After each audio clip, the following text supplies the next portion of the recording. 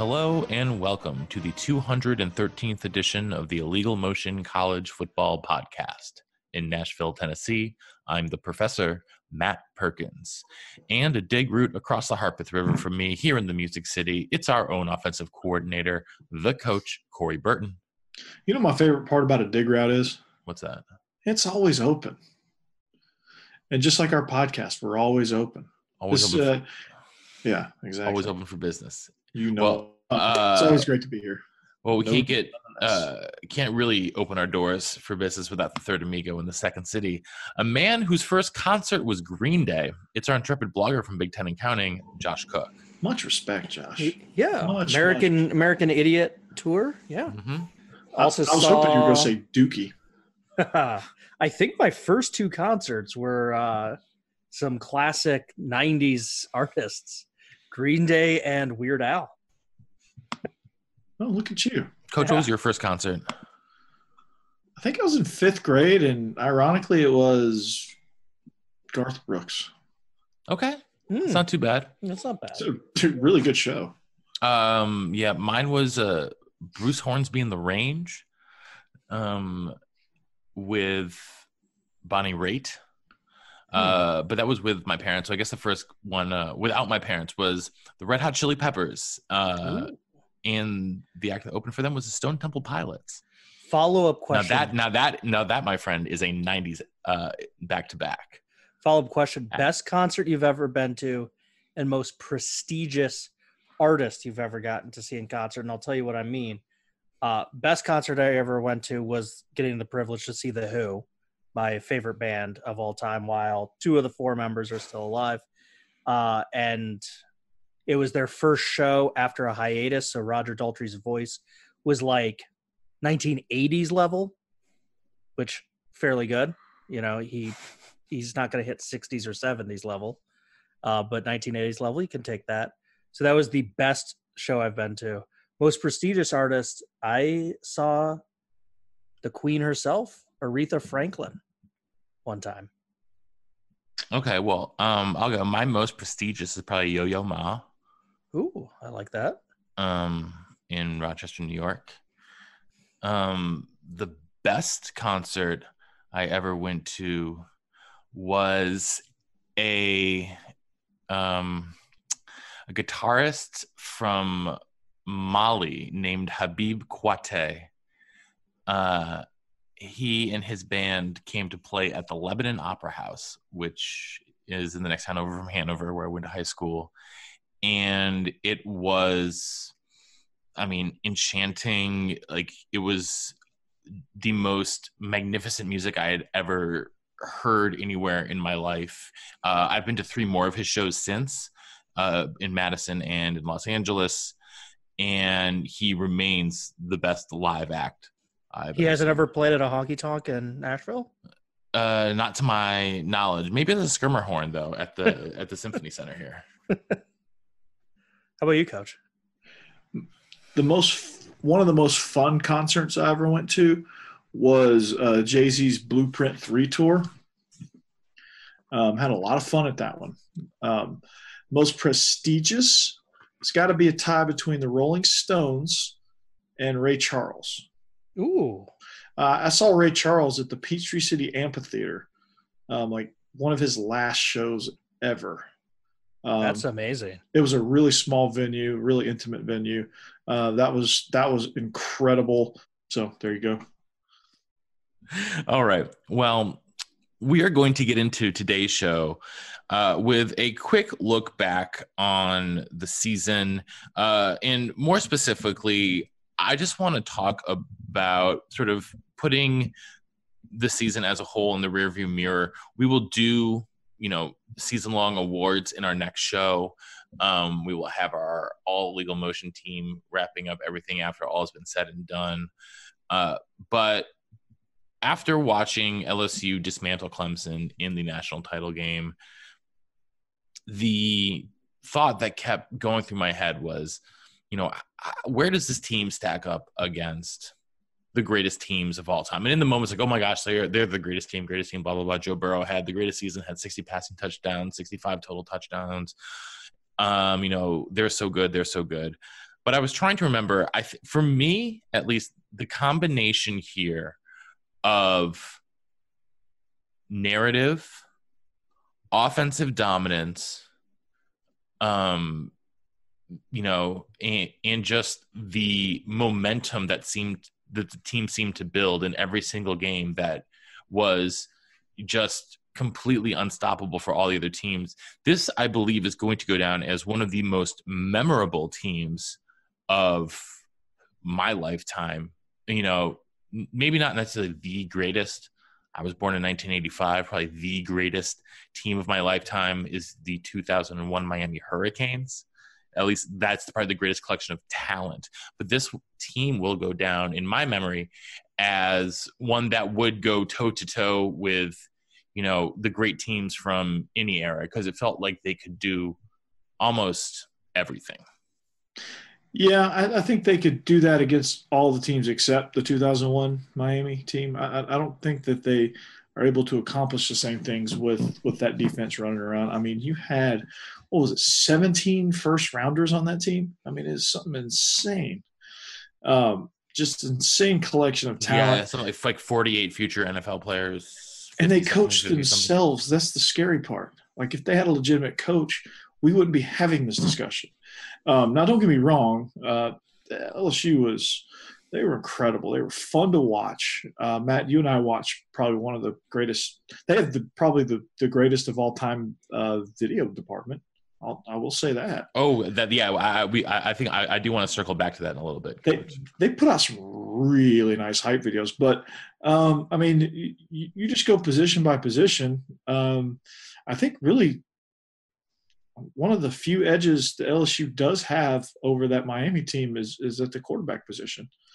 But I mean, they have their running backs. They have their wide receivers. I think, well, it's kind of a push on the wide receivers because you go Andre Johnson for Jamar Chase, and then everything else is a push, I think. Tight end. We'll see what Thaddeus Moss does in the NFL, but I consider that a push with Jeremy Shockey. I think they have more depth though. But the defense is where Miami gets them. Where they just have. I don't know. I mean, they had Ed Reed, and so they had the greatest safety ever. But there's still a chance that Ed Reed runs circles around Delpit. He does, but there's still a chance that Stingley is the greatest cornerback we ever see. I believe that. I know, like, he's a freshman in college. I need to stop asserting these, putting up these giant expectations for him, but he is the best individual cornerback I have seen play college football as a freshman. So, I have very, very high expectations. Ed Reed was a human eraser, and I love Stingley to death, but Prime will hold on to his crown of best corner in this game we'll ever see. We'll see, but I still think Prime is there. And until Stingley gets that gold jacket,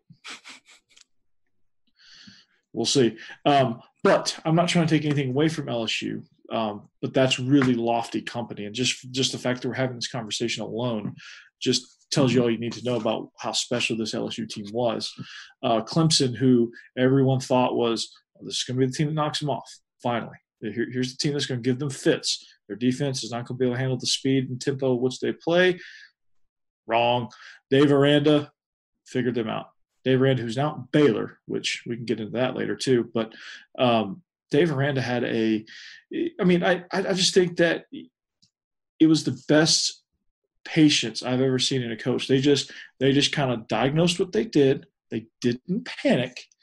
And then they figured them out, and then Clemson couldn't do anything after that. And I thought LSU had a great plan. I thought they hung in there with it, and they just got after Trevor Lawrence, and their defense really came to play. A defense that had been, I hate to use the word much maligned because it's such an overused cliche in sports, but man, that's kind of the truth of kind of how they were. I know I threw some shade at them for the SEC championship week, saying, well, this defense is not, is their weak point, and ended up not being their weak point down the stretch. So they figured some things out. They tightened up. They got hot at the right minute, at the right moment.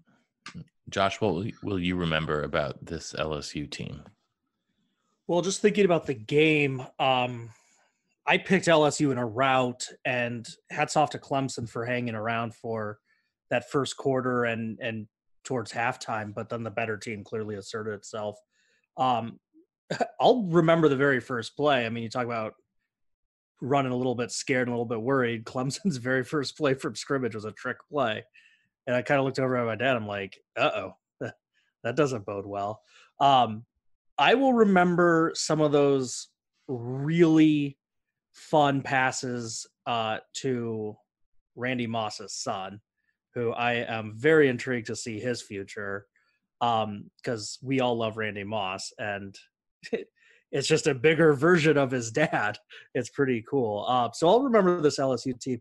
I was trying to think, Matt, about the first part of like their place in history, and I think going beyond the BCS, you begin to hit a new era, a different era, and at some point it just kind of breaks down, where it's like, how do you compare a 1966 team to a 2020 team? Well, you can't, because the 2020 team in 2020 rules is going to kill the 1966 team. But if you take a time machine and try and have LSU stop like the Veer, how are they going to stop? So eventually you kind of break down. So I feel like the BCS and the college football playoff is a good kind of these last two eras. So just rewinding it super quick, 1998 Tennessee, LSU's better than them. Would we agree with that one? That's Anyone correct, take a dog. T. Martin? Anyone take a T. Martin? That's correct, dog. The 99 Florida State team, that one's intriguing. Florida State mollywopped a lot of people. Peter Warwick. First ever wire-to-wire champion. Yeah. Sebastian Janikowski. I still to this day believe that I still to this day thought that Peter Warwick performance in the national title game was like the most superhuman feat I'd ever witnessed on the field. Disappointing pro career. All right. Number 4 overall draft pick. God, well, he got drafted by the Bengals, so it's not really his fault. No. So we got the 99 Noles as in the mix with LSU. They're you in can the say mix. that. 2000 defense was nasty. Yeah. 2000 Oklahoma, The birth of Big Game Bob. Yeah, they were kind of a trestle ball in disguise. They had a lot of grinded out victories. I don't see them hanging with us. Suffocating defense, but not enough firepower offensively. Yeah. We've already talked about. They're just like the 2019 Georgia Bulldogs. Yeah. We've already talked about that 01 Miami Hurricane team. Mm-hmm. So they're in the mix. So we got two teams in the mix. Mm-hmm. 2002, that is the trestle ball Ohio State team. No. Controversial champion. Yeah, they're scrappy, but they probably shouldn't have even won their conference or their national title game. They for the second best Miami team to ever step in the field. And for the record, they did not play Iowa that year, who did go undefeated in the Big Ten as well. So you never know how that one would have turned out. I know how that one would have turned out. Not well for the Buckeyes. The 2003 Nick Saban LSU team. Didn't they have like 2 losses? Yeah, they were nice. They had one loss at least, but yeah, they went 11-1. Matt Mock, no. Yeah. I will say this, if you're looking at things. They're the third best national championship team LSU fielded. Well, I was going to say. 07 team would have beat them. Yeah, I was going to say, if you want to nitpick something about LSU that year, the SEC West was not what it is this year. Alabama that year went 4-9. Auburn went 8-5. I remember that year. I was a sophomore in college. Georgia had them on the ropes in Baton Rouge, and they threw a little screen pass to Skylar Green, and that won the game. Georgia lost to them twice that year, actually. Once in Atlanta in the SEC title game, and then once obviously in Baton Rouge. So you're saying Georgia had a heartbreaking loss? 2 of them, and then beat the holy dog crap out of them in 2004 in Athens. Yeah, beat the ever living. You know what out of them. Well, speaking about 2004, that's the USC team that routed Oklahoma. They were pretty damn good. Yeah, that team was they're in the mix. Was the Leinart Heisman year. Yeah, so they were in the mix. Reggie Bush, about as electrifying. So they're in the mix. Lots of firepower. Defense, I don't think can hang with Miami. All right. They So didn't. I mean, they still had some guys. They had like Troy Polamalu. They They had. had a nice little defense. I still think Miami's better overall. yeah. Okay. I mean, but we're saying they're in the mix. That's all They're in the mix. We can put them in the we're mix. looking for right now. They're in the mix. I'll give All you right. that. They're in the mix. 05 You could season. put either. You Yeah. could put either Texas or USC in that mix. Yeah, 05 season. I think the 2006. 05 USC team is better. Might have been. Yeah, might have been possibly, quite possibly the best game ever played. I mean, some people say that. Are we riding Texas? I think both of them. We're Are going in the with mix. VY. Okay.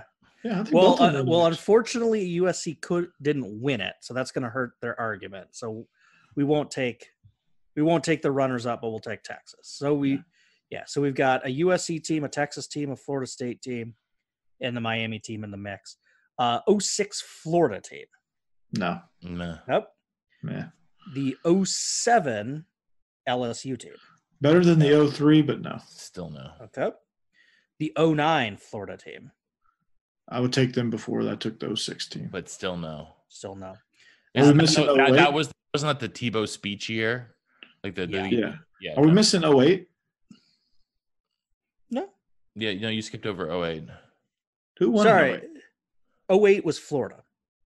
08 is Florida. The game was 2009. Okay, yeah. But 08 Florida, and then Okay. I said the date of the game, not the year of the season. That was my bad. Gotcha. The 09 season is Alabama. Yeah, the first one was Saban. The first one was Saban? No. Okay. Fair enough. All right. 2010. Auburn. Cam Newton. Yeah. Take And Newton. Cam Newton, Nick Fairley. Not quite. Almost there. Not quite. Not Closer quite than there. the 09 Bama team. All right. Yeah.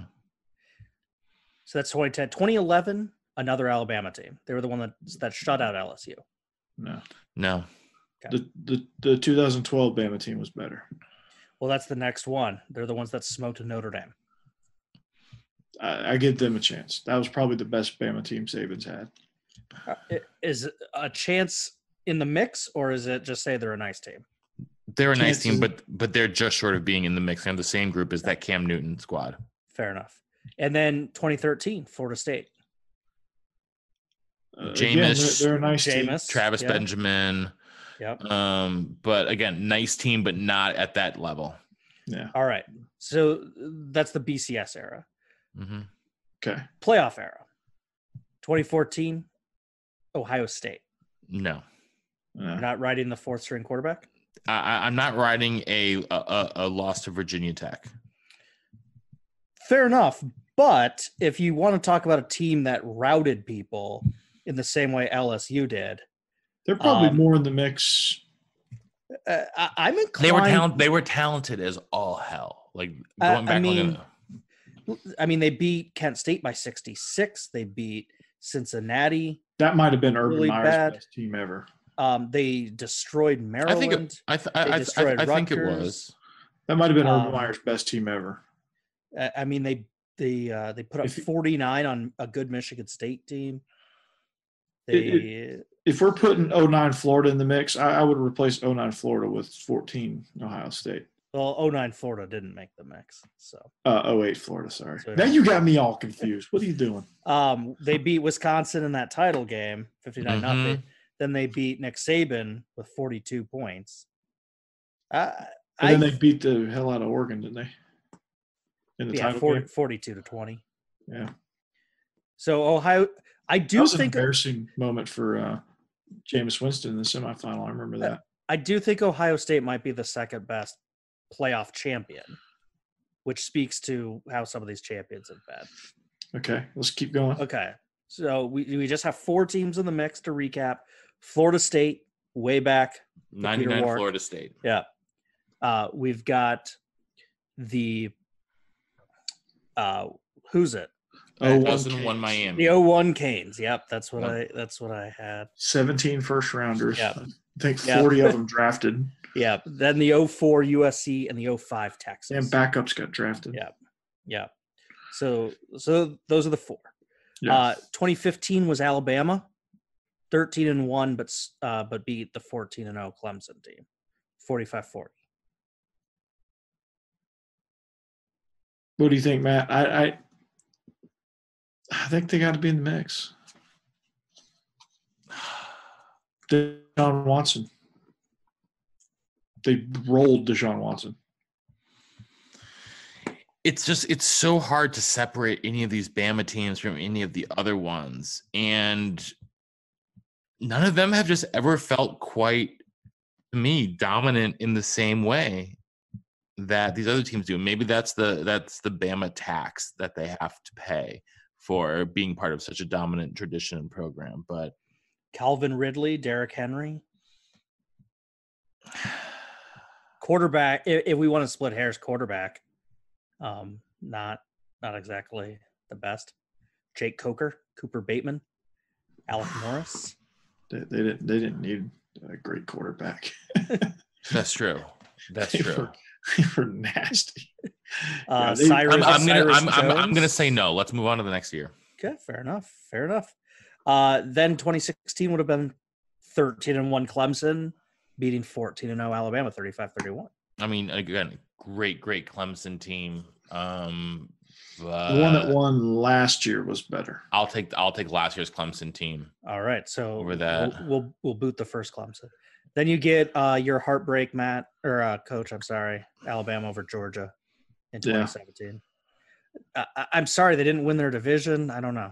Yeah, they didn't. No, I can't do that. Yeah, so we'll nix Alabama. I can't take that. Then we got last year's Clemson team. Yeah, I'll take them. Yeah, I'll put them in the mix. They are okay. Pretty 3 first rounders on the D line. All right, so we just ran through it. We got 5 teams in the mix plus last year's LSU, which means at the absolute worst, they are the 6th best team of this era that dates back to 1998. That is supreme company, and I think if we then did a deep dive on all the stats, if we wanted to, I think they're going to hold their own. Historic performance by Joe Burrow, passing the ball, most throwing touchdowns in the history of the sport. I mean, to me, they're going to hold up. I think they would. I think last year's Clemson would have given them fits. I think the 01 Canes would have given them fits. But I think they slot in about 3rd in that era. Yeah, I mean, I'm gonna take them 2nd or 3rd. They slot in 3rd. It's just hard for me to with. Yeah, the whole too deep getting drafted. 01 Miami and 04 USC are the 2 teams with them in the mix at number 1. But who knows though, Coach? Because we might see a lot of these guys go on to be drafted at the next level. So we have to. Of course, are we taking coaching into account? I mean, if we're taking coaching into account, I mean, that's part of the team. I mean, I think this LSU coaching staff is a superior coaching staff to that of that Miami team, which might actually works in the favor of the talent argument of Miami. But if you're if I was, they were coached by Ed Reed and Dorsey anyway. Well, let's run through the coaches real quick then. Okay. Bobby Bowden. Yeah, obviously. Yeah. Mm-hmm. Great staff. Pete Carroll. Yeah. Mac Brown. Yeah, great staff. Mm-hmm. You saw Lawrence Coker. Larry Coker. Great recruiter. Okay, cool. Best recruiter. and awesome. Then Dabo and Coach O. Yeah. If I'm ranking the coaching staffs, Dabo. I don't think Coach O has a big enough sample size. I think this is unfair to Coach O because this conversation in 10 years, if he averages, 10.5 wins per year over the next decade at LSU, it'll be a no-brainer. He's gonna have a rough go this year. Yeah. We'll say, of course, he's. I don't know if his arteries can hold up that long with the amount of Red Bull he consumes. I mean, I hope he has his own fridge stopper. Yeah, but Matt, the red beans and rice soaks it up. So he's actually got clear arteries. Gumbo, go Tigers. Oh my God. Okay. Two wrongs make a right. Okay. Matt. Well, speaking of coaching, speaking of coaching staff, Matt, it's why when you put a shot into a beer, you can't get drunk. The alcohols counteract. Oh, that's right. I forgot. While I go do a couple car bombs, let's think about this. Coaching staffs. This year's LSU squad had a phenomenal collection of assistant coaches and coordinators. 30-year-old passing game coordinator that just signed on in the NFL to become the offensive coordinator for the Carolina Panthers under Matt Rule, whose best article of clothing is a dental smock. Well, I wonder if Nike makes those for the NFL team, or just second-rate Big 12 teams. Coach, well, worlds will collide when Matt Rule's former school hired Joe Brady's former coaching staff mate, Dave Aranda, to become the next head bear in charge. This brings to a head two forces which were, I thought, irreconcilable in my mind. Two worlds collide, rival nations. My absolute disdain for the entirety of Baylor University and my unbridled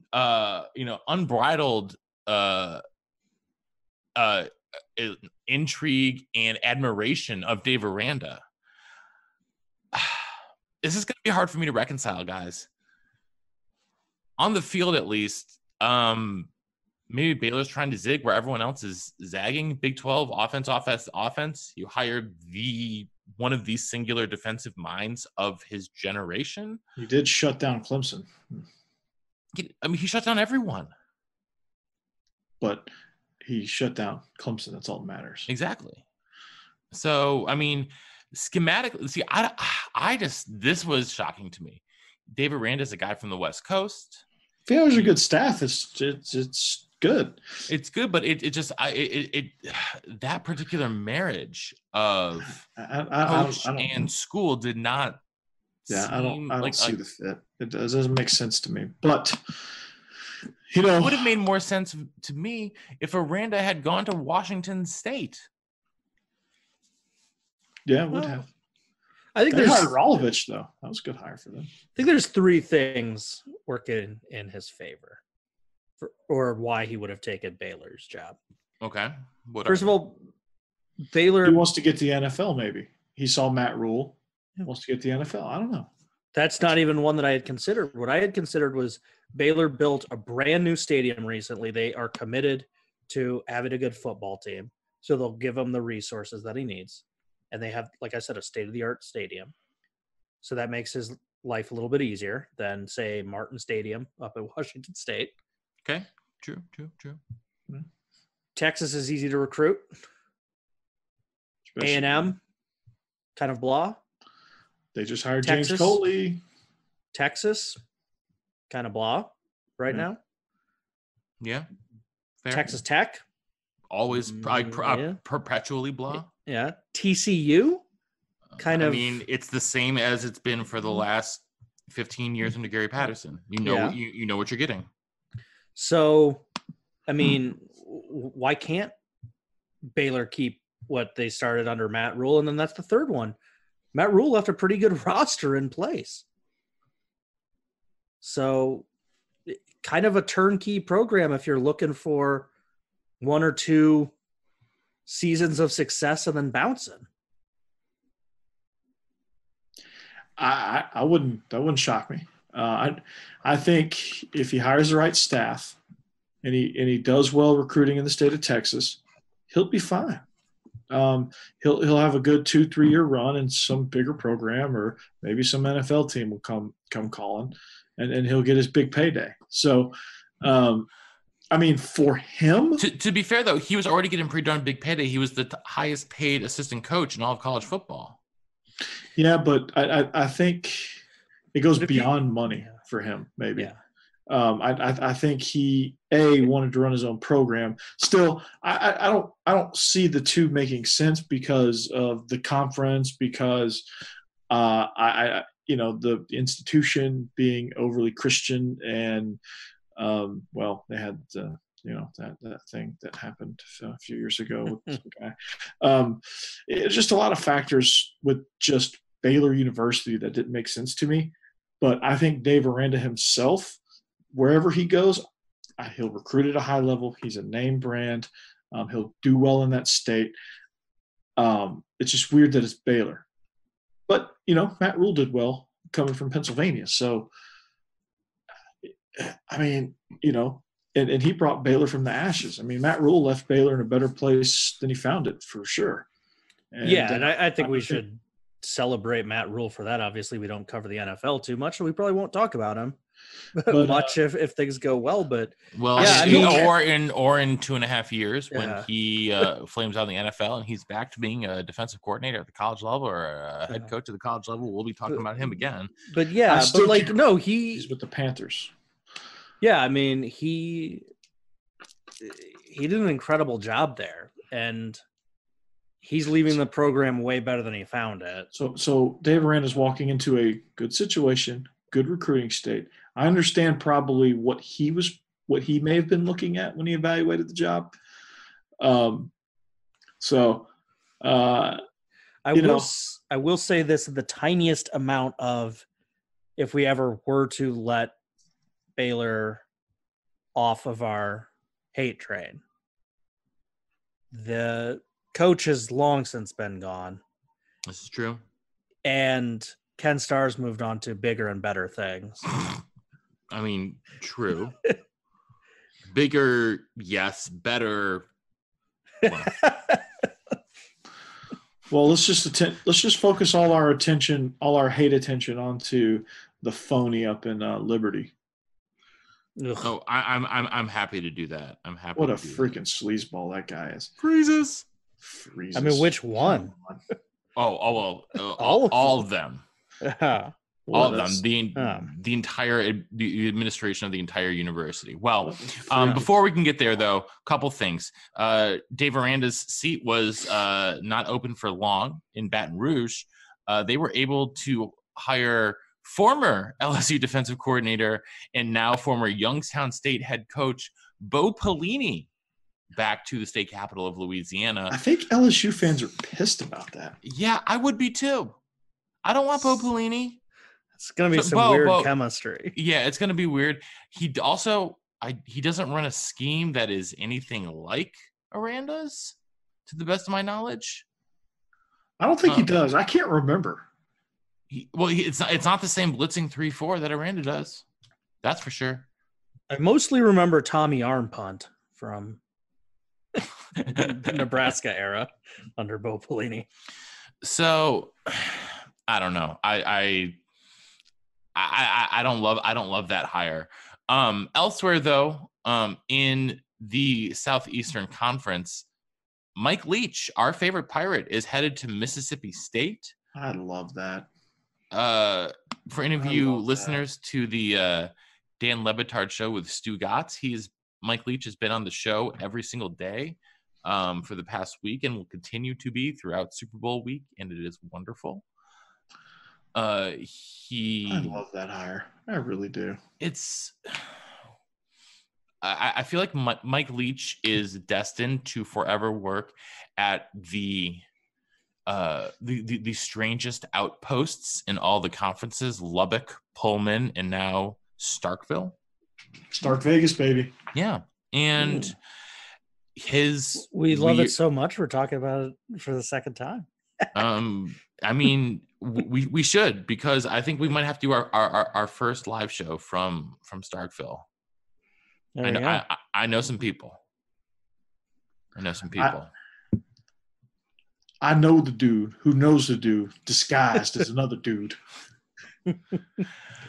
Well, but I mean, we didn't talk about his replacement, which is where I was going next. Nick Rolovich, Josh, heading from the benches are a little heavier in Pullman, so I don't think he can remove him from the sideline. It's a little tough to get him out of the stadium. So that'll be a tough deal, because they're like those thermal ones, they're a little bit heavier.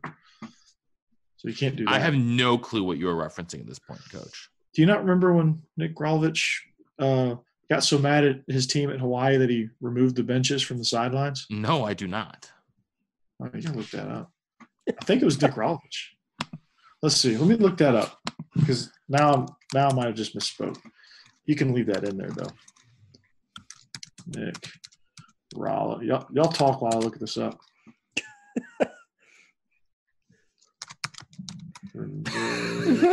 No, I'm just leaving this in. Matt, what do you want to talk about? The weather? I want to talk about Nick Rolovich going to Washington State. I'll talk about Nick Rolovich. Yeah, he had Nick Rolovich. He Yahoo Sports right here. Okay. It says Hawaii coach removes benches from team sideline in the middle of blowout loss. They were getting blown out by Boise State. They were losing big in the third quarter. Rolovich decided his team didn't need very many places to sit. So he said, okay, bye-bye benches. There you go. And they removed the benches. Yeah, I mean, here's what I think of Nick Rolovich. It's a good continuation of the air raid for Washington State. It's a good way to the rest of the season from there to get a bowl berth. It's a good way to keep what's been working intact. But it's also pinch of a risky hire. 10 wins this year, but overall 28-27, 15-17 in conference. Doesn't play a lot of defense. He's also rather young. So does anyone in that conference play a lot of defense besides Cal? Stanford did at one point. Stanford did once or twice. Oregon's been trying to. They keep fiddling with it. They're trying to. Mm-hmm. But no, I think it's one of those. It's a lot easier to hire a D coordinator at Washington State than it is at Hawaii. Yeah, true. I think it's a no risk, all upside hire. He either continues the air raid in Washington State, continues to get better at it, and that's their identity. And he goes on to be kind of like Mike Price 2.0 and, gets them to a Rose Bowl or something. I think that's the ceiling for him. And if it doesn't work out, you're Washington State. Yeah. It's not that hard to pull the trigger and you fire him after 4 years. Like it's fine. I think the promise is there though. We saw it with how that Hawaii team played these last 2 years with 18 wins over the last 2 seasons. So I think the potential's there. But from a scheme standpoint, I do like continuing what's working for you. I agree. I think that this is a pretty darn good hire. One last coaching transaction we should talk about is San Diego State. Shouldn't we talk about who Hawaii hired? Well, I mean, if you want to do that, be my guest. I mean, it's someone that we love on the show and haven't gotten to talk about for a while. Go on. Does anyone want to do the honors, or should I do the honors? I'm leaving this one to you, my friend. Do it. The Bluetooth is back. He is. Yes. Sales are through the roof on the islands. There's reception again. There is plenty of reception. Yeah, he's been out for 2 years. Yeah, for people new to the show, that's Todd Graham. The former head coach of Arizona State. Who looked like he wore a trucker Bluetooth headpiece instead of an actual headset. Yep. It was the dumbest looking thing I've ever seen. There's no way he could have heard anything going on in that earpiece. There's just no way. Yeah. It just didn't cover enough of his ear to drown out the sound. Of course, maybe there wasn't enough people at the Arizona State games to make noise. So, well, there's that. Maybe it was okay. I don't know, but it was the stupidest looking thing I've ever seen, and there's no way it was functional. I kind of like this hire too. I don't actually hate it either. He's a good coach. I don't want to admit that. I don't mind admitting. Let's talk about the risks. He wasn't a good fit at Arizona State. Yeah, let's talk about the risks. He left Rice. He left Rice after 1 year. Then had 4 good years at Tulsa. Then went to Pittsburgh for 1 year. So if he hits it out of the park, he's bolted. True. But if he hits out of the park, that's not the end of the world for her. No, that's not the end of the world for Hawaii. But he did have 2 10-win seasons at Arizona State. Took them to 5 bowl games in his 6 seasons, which is nothing to scoff at. Took god-awful Tulsa. Where's that Tulsa program been since? He won 10 games, 11 games, 5 games, 10 games at Tulsa. 3 bowl games in 4 years. Like, he's not a bad coach, and Tulsa is a hard place to win. Hawaii's also a hard place to win. So he knows how to do it. Could be a great fit. We'll see. But I do kind of like it. Coach? I love it. I mean, I think he's, even though he's been places for a short amount of time, I think he's done a good job. I think he's a good coach. I think just the knock on him is that he's a freaking blows with the western wind and wears a goofy headset. But otherwise, I think he's pretty good. I think he got kind of a raw deal at Arizona State. Even though Arizona State's fine now with Herm Edwards, I think they've stabilized. Are they fine?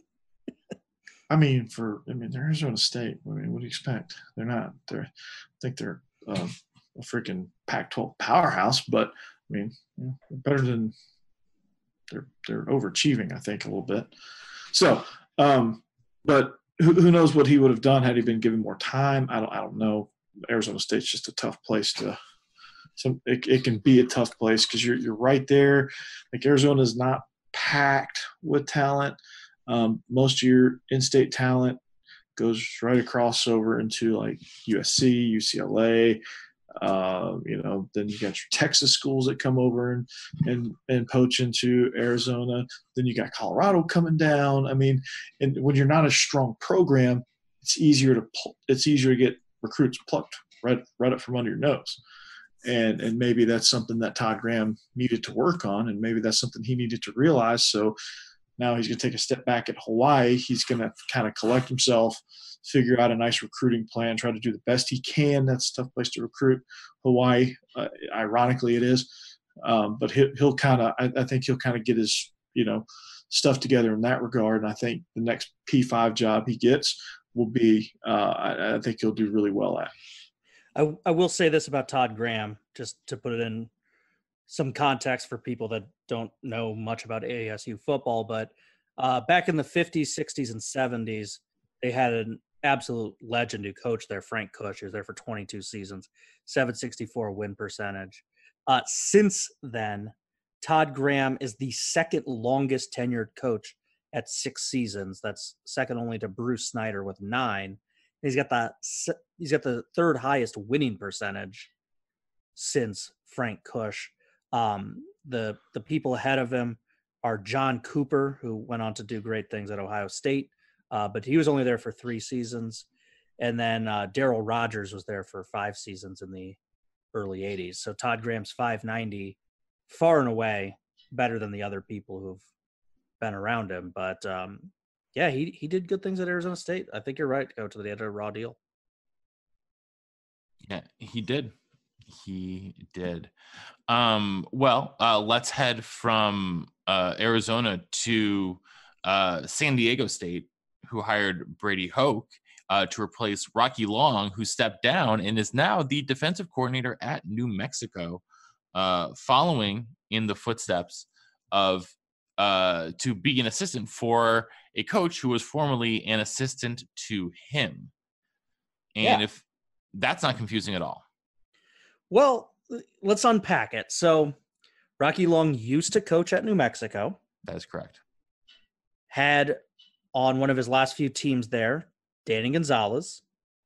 And then he goes to SDSU, and Gonzalez joins his staff and has been his defensive coordinator.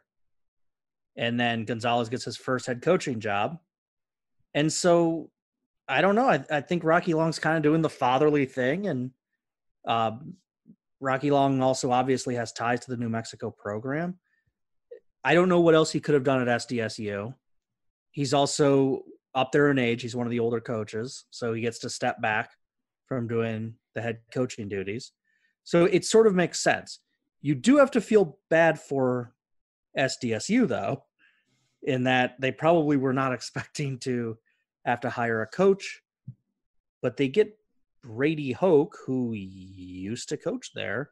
But I don't know what else is the reason he got the job, because here's his time since Michigan, which went disastrously. 1 season at Oregon before they ran him out of town with pitchforks and burning torches. Tennessee, for 1 year. He ended that year as the interim head coach, which can tell you how that season went. Oh, yeah. 1 year with the Carolina Panthers defensive line. And last year he was on Rocky Long's staff at San Diego State as the defensive line coach. So it hasn't been exactly the most glorious few years. Also left out of that, he was fired from Michigan in 2014. He got that Oregon job in 2016. So he spent 2 years in the booth also.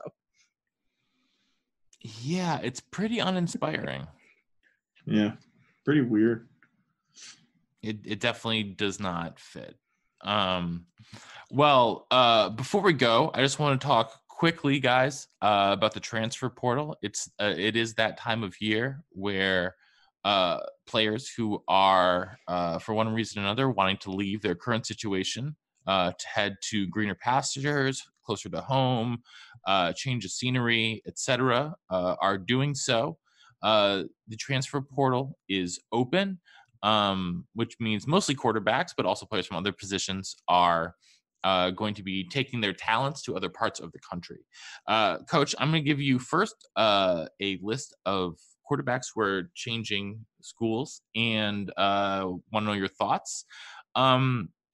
Felipe Franks going from Florida to Arkansas, Justin Rogers, TCU to UNLV, Phil Jerkovich, Notre Dame to Boston College, Jake Bentley from South Carolina to Utah, De'Aaron King from Houston to Miami, and Nick Starkel from Arkansas to San Jose State. Which one of those do you think is going to have the most impact for next season? De'Aaron King for sure. I think Miami's offense just needs a little spark. Miami just needs something positive. They had a rough go, Manny Diaz's first year. That's just being kind. So I think they get a playmaker like De'Aaron King. I think it's going to do wonders for their program. They just need a spark. They just need something popular. They just need something exciting. I don't think they're going to be in playoff contention with De'Aaron King, but I do think it'll help recruiting. I do think it'll help turn things in the right direction for Manny Diaz, and it does help De'Aaron King as well. I think also Jake Bentley is interesting going from South Carolina to Utah. Not sure where that came from, but Jake Bentley was a pretty good quarterback for South Carolina, a thorn in the side for a lot of the SEC East opponents that he faced. So that's one of those things that we'll kind of see how he does under Whittingham.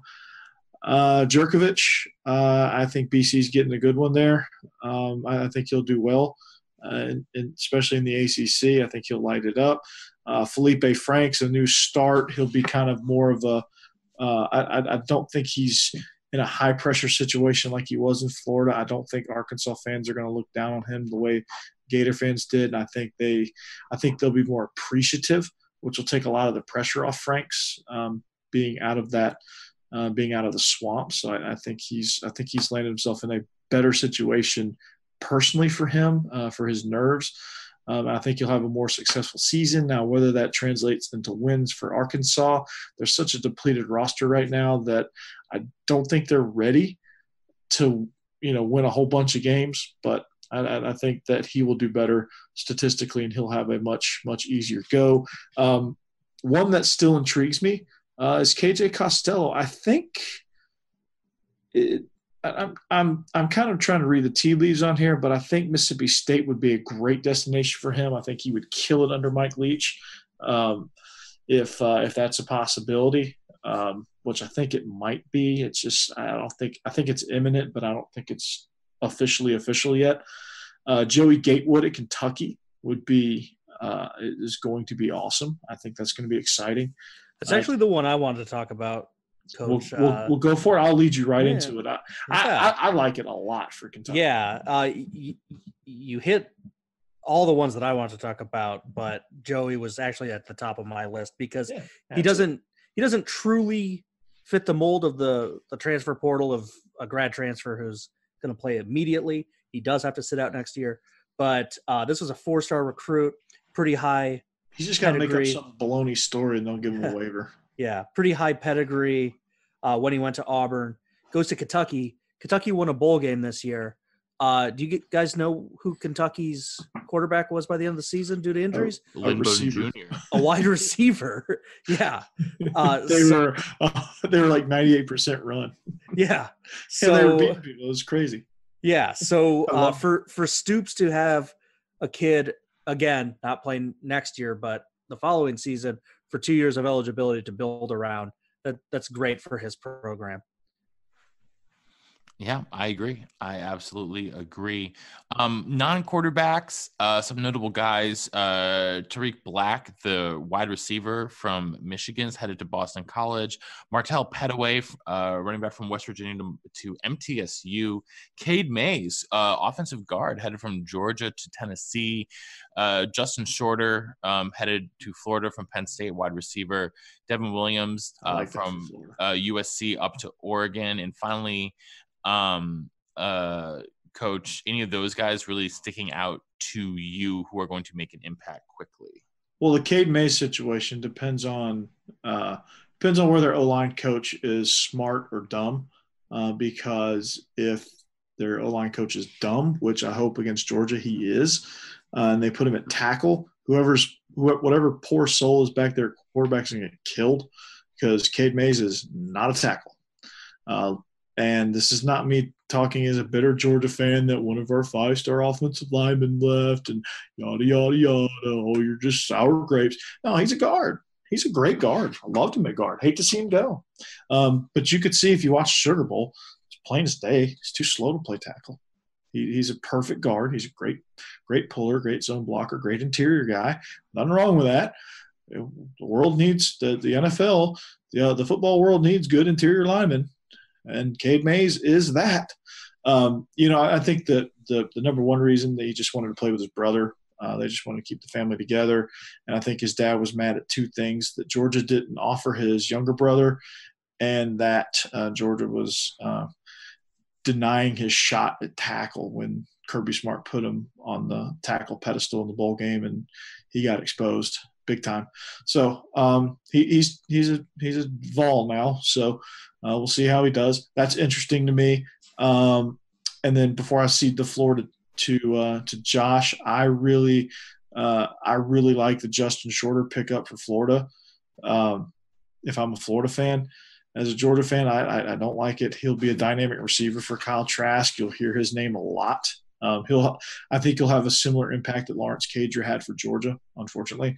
But we'll see how he meanders through that SEC schedule. So that's interesting for me. And I really those are the two that really stood out to me for the position guys. Josh. Yeah.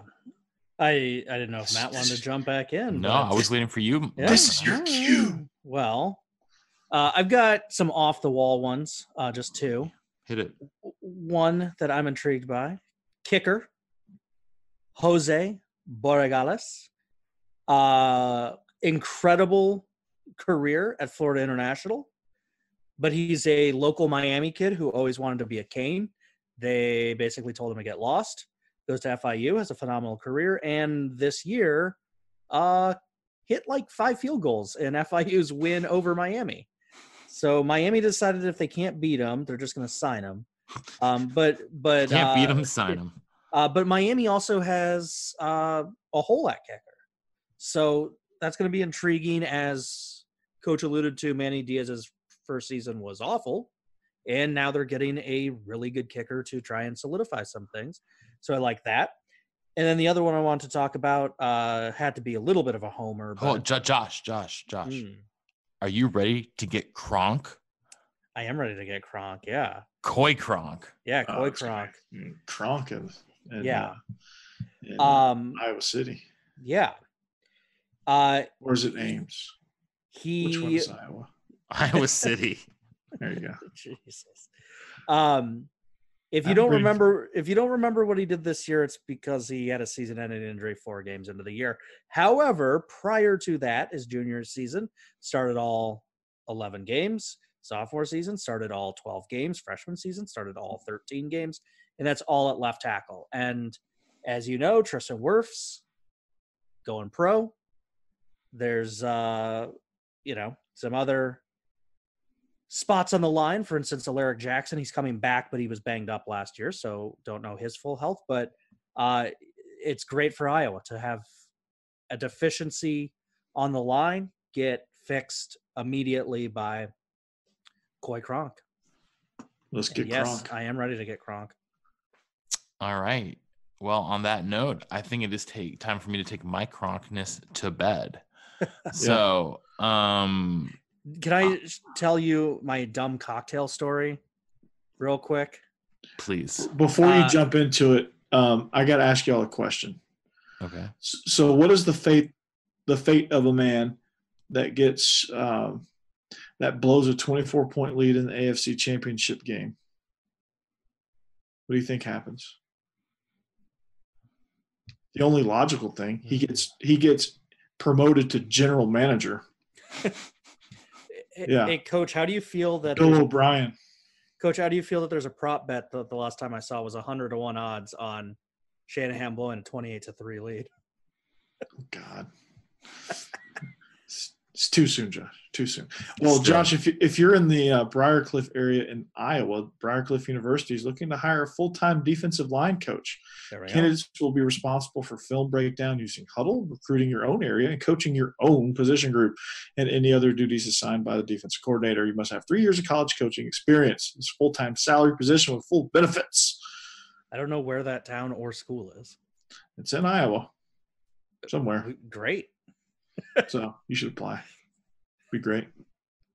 Perfect. I could get us some real man on the streets feel to it. Yeah, all right. Anyways. All right. So my dumb cocktail story. If you don't care about cocktails and dumb restaurant stories, turn the podcast off now. But a funny thing happened to me for those of you still listening. Last weekend, some family friends of my girlfriend were kind enough to invite us to go out to eat to this restaurant. I am going to name it because overall it was a net positive. Chicago Q, really good barbecue. I had some fried chicken that was amazing. Once they got my cocktail right, it worked out. But I'm ordering my cocktail and I'm ordering a martini and ask, do you have Bombay Sapphire? Says yes. Like, awesome. I'll have a Bombay Sapphire martini. I want it stirred. And before I can get my next word out, he interrupts me and goes, do you want it up? I'm like, well, yes. Who wants martini on the rocks? Like, that's a pretty rare thing. So he cuts me off. He's like, okay, up. And I was like, yes. And then I was like, I want it garnished with an olive, but not dirty, because most bartenders, when you ask for an olive, they immediately throw in a bunch of olive juice. He goes, okay. And then I was like, I want the martini wet, which means vermouth in it. He kind of looks at me weird. And I was like, I want vermouth in my drink. He's like, oh, okay. And then he's like, how much do you want? Do you want like a little splash? And I'm like, no, like, I like the vermouth. I was like, when I make it at home, I have a very wet martini. I do like a 2-to-1 ratio when I'm at home. The normal ratio is 3-to-1. Sometimes you'll find 4-to-1. And so, I tell him, I was like, no, like you can be generous with the vermouth. That's fine. He's like, oh, okay. He leaves. Comes back with a brown drink. I'm like, what the hell did he make? So when he walks out, I take the smallest of sips. They put in sweet vermouth. Oh, sweet Jesus. And everyone at the table was like, what? And the husband, Chris's family friend, was like, it's made with dry vermouth. Why would they have done sweet? And I was like, I have no idea. So he comes over and I was like, why'd you put sweet vermouth in it? He's like, I asked you if you want sweet vermouth. And I'm like, no, you didn't.